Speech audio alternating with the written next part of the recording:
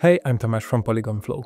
In this video, I will walk you through the physics tools in Dash or Unreal Engine plugin that helps you build environments quickly and easily. We will cover how to drop, paint and make a proper mess with assets in just a few clicks. So let's jump in. I'm here in the Quickstore junkyard scene, which I cleaned up a bit before starting. First, I click on the Dash icon to open the Dash toolbar. Here in my scene, there's a car wheel mesh. I'd like to scatter it across the ground. I select the wheel, click on the Place option in the Dash toolbar and choose Physics Drop. The mesh instantly drops to the ground, but sometimes it might fall through the mesh below it. Let's fix that quickly. While we're still in physics mode, let's select the ground mesh and click on Collision in the Physics toolbar, then choose the Complex option. Now, if I run the Physics Drop again, the mesh stays on the surface as expected. Let's duplicate it a few times. All the instances fall and scatter on the ground automatically. If I'm not happy with how some of them are placed, I just select those and use the jitter option to resimulate their drop. As you can see, I can push them around and the others react to it. This lets me manually arrange them on the surface. But this only works while I'm still inside the physics drop simulation. If I exit the simulation, this interaction stops. But no worries, if I want to adjust them later, I can just open Physics Drop again.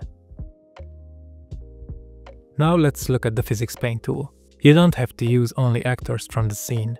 You can also scatter models from your libraries. Here in the Dash content browser, I can access my downloaded Quickstore models. You can also get full access to the Polyhaven library, the IS library, your fab models, and of course your own assets and blueprints.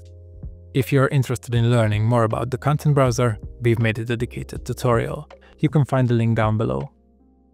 Now I select a few models and drag them into the scene while holding down Ctrl. Then I choose the Physics Paint option.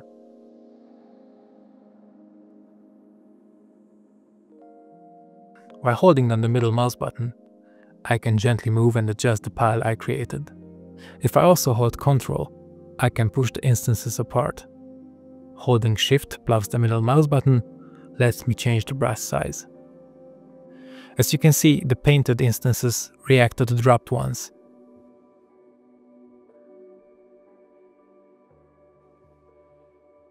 You can also tweak the brush settings directly in the Dash Physics bar, alongside with a few other useful features. The Clear button removes all scattered instances with one click. The count slider controls how many objects you paint at once. You can even use the brush to erase assets from the scene.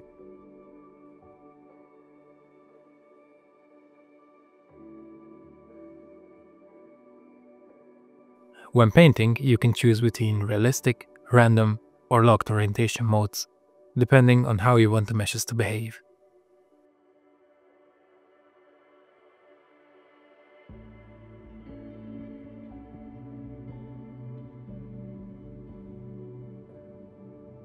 I can also duplicate painted actors if needed.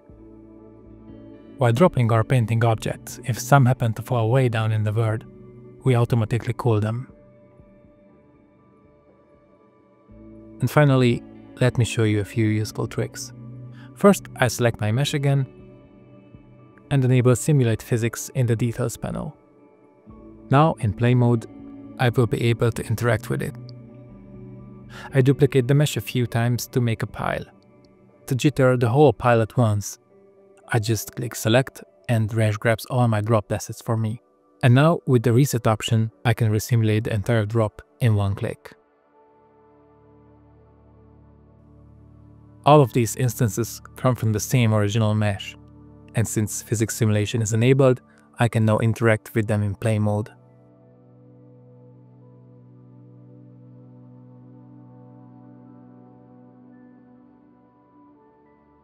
Let's tweak the weight of the mesh a bit for more realistic results. I will try setting the mass to 100 kg.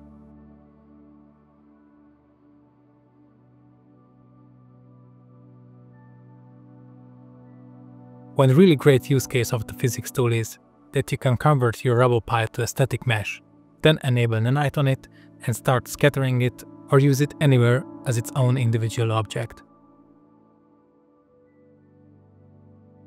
I select the pile, then choose Bake Instances from the Dash toolbar. Now I can delete the original simulated version, and only the baked individual meshes remain in the scene. Then, with your individual meshes selected, run Merge Actors to create a new static mesh actor. And here it is. Now I can enable the night on the mesh. If I select the Surface Scatter option from the Dash toolbar, I can add the rubble pile mesh using the plus icon and set the ground as the surface.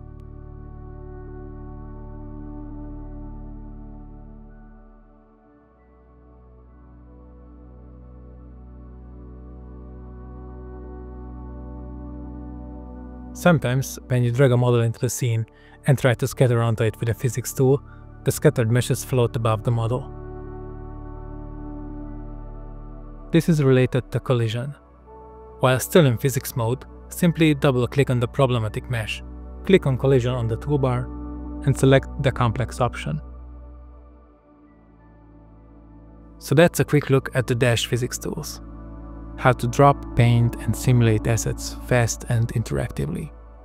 If you want to learn more, check out our tutorials on the Dash content browser and procedural scattering. Thanks for watching, and see you in the next one.